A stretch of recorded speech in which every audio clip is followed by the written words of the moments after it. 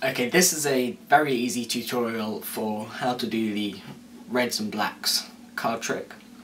If you haven't yet watched me do it, click on the link, and hopefully once you've watched that performance then I can teach you how to do it. Now it's very easy trick.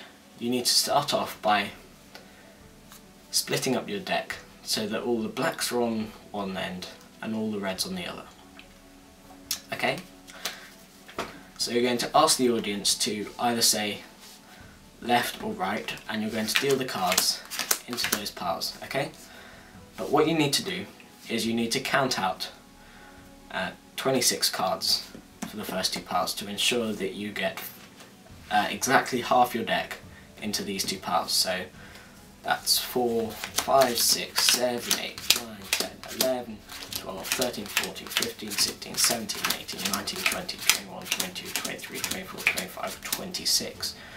So there's half your deck in there. Now these two piles are actually both red.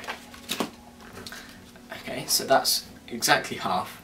Now you could, if you want, get the audience to deal out these two piles themselves if that's what you want to do, but once again they need to be dealt out.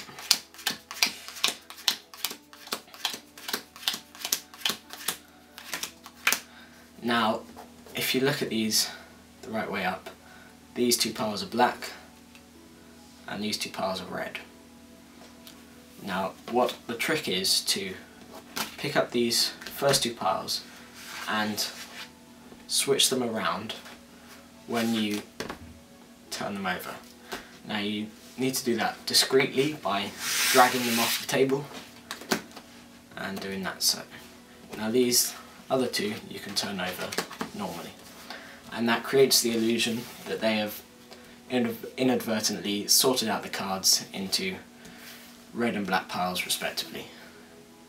Okay, it's as easy as that.